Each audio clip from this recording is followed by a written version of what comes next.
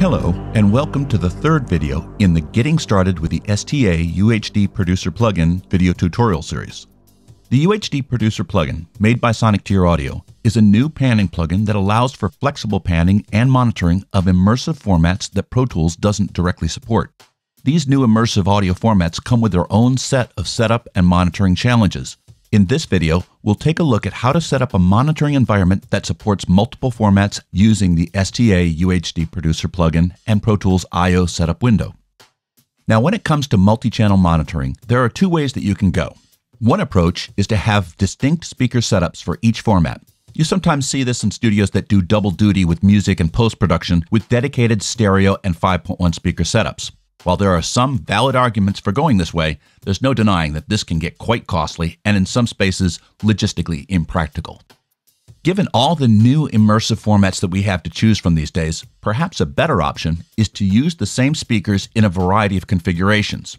The idea here is to have speakers serve the same roles in a number of different setups.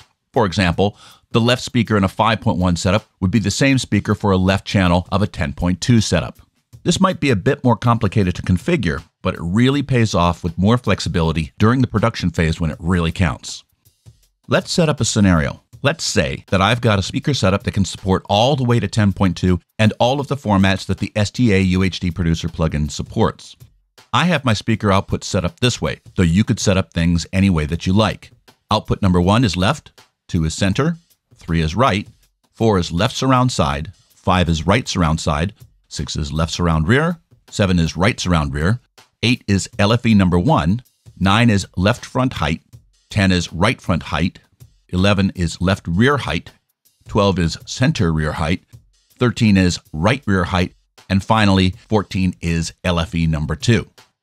Now, because of the channel limitations of a 7.1 bus, and due to the reserved channels within the STA UHD Producer plugin for binaural monitoring, which is something we'll talk about in the 5th tutorial in this series, we'll need to address 10.2 output setups as a separate matter. Let's start with setups for all formats except 10.2. As you learned in the second video in this series, the STA UHD Producer plugin utilizes two 7.1 buses in order to enable output formats that Pro Tools doesn't normally support. Let's think of the first 7.1 bus as one that we could use not only for use with the STA UHD Producer plugin, but also for traditional stereo, 5.1, and 7.1 production using Pro Tools' own built-in panners. The first thing you'll want to do is to create a new 7.1 path in Pro Tools, but there's a decision you'll need to make, which is the channel order that you want to use. Let's stick with the Pro Tools default, which is the film channel order. Once you create your output path in the Output tab of the I/O setup window, you'll see that you have an interface bus that is named after the output path. Now let's create some commonly used subpaths: a stereo subpath, a 5.1 subpath, and perhaps a dedicated LFE subpath for convenient use with Pro Tools' own panners. Now we'll create a 7.1 subpath of the 7.1 bus just for naming convenience, which we'll name STA Outputs 1 through 8. This will make more sense soon. Now let's create another 7.1 path and name it STA Outputs 9 through 16, non-10.2. If you'll refer to the initial channel mapping we discussed earlier, you'll see how the channels of that output path map to the physical outputs of my studio. So in this case, the first channel of the second 7.1 bus, labeled as a left channel, would be mapped to the left height channel based upon my choice of output orders.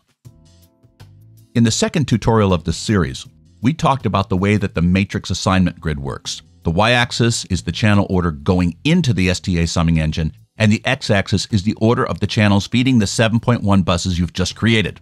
The output numbers correspond to the two buses that you've created in a linear order. For example, the output number 1 of the STA summing engine corresponds to the first channel of the first 7.1 bus, and output number 9 of the STA summing engine corresponds to the first channel of the second 7.1 bus, also labeled as a left channel. During this next phase, it's important to always bear in mind the different paths you've created, how they take signal from the STA summing engine, and the different channels to which they output. Let's take one last look before we proceed. Let's start out with something simple, a stereo setup. If you take a look at the channel order that we've chosen, left and right are the first and third channels of the first 7.1 bus, so we'll just assign these two channels accordingly. Just to make everything nice and neat, I can click on the channels that I won't be using to remove the assignments entirely, but that's more of an option for the fastidious. Once I have everything the way I like it, I'll click the Save button in the plugin window to save this setup. I'll name the setup for the format that we're working with, but you can name things any way that you like. It's recommended that you do not save your settings in the Pro Tools presets menu, as this will not only recall mixer settings, but also pan information. Now, taking this same logic forward, I'll set up the other formats. In the interest of time, I'll let you pause this video anytime you like to see how I've assigned channel outputs and how they correspond to the different Pro Tools buses and output paths. Here's 5.1 and 7.1, 9.1, and finally 11.1. Since we'll need to create another I/O setup for 10.2, let's save this I/O setup and let's create another one for use when producing for a 10.2 output format. Now, the thing that makes it necessary for us to treat 10.2 outputs differently from the other formats is that the final 3 channels in the STA summing engine output are reserved for binaural headphone monitoring, which means that we really only have the first 13 outputs to use for multi-channel monitoring. This is pretty easily fixed by adjusting the output assignments for that second 7.1 bus. In my case, the easiest way to go is to move the channel assignment for the right side surround on the second bus from output number 13 to output number 14. Since 10.2 setups don't use a right rear height channel, this is no problem. Now, this might look a little confusing at first, but all I'm really doing is rearranging the output of the STA summing engine. Instead of the 13th channel of the STA output going to the right rear height channel, it's now going to the second LFE channel. I'll make sure to save this as a special I/O setup that I'll need to use whenever I'm producing for a 10.2 output format. Once we have that done, the remaining steps are the same as the other setups. Here's the matrix setup that I've used to fit my output paths for a 10.2 output format.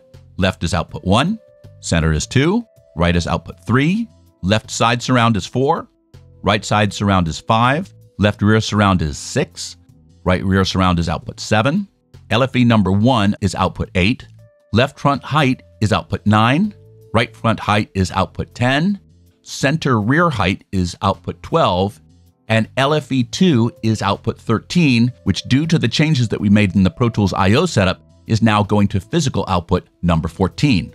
Here again, I'll make sure to click the Save button in the STA UHD Producer Plugin's Mix window to save these assignments.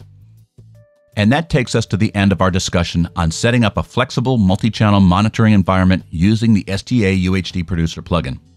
Other videos in this series will look more at depth on how to set up your Pro Tools session, different features, and even some tips and tricks. To learn more, visit sonictieredu.com/learning.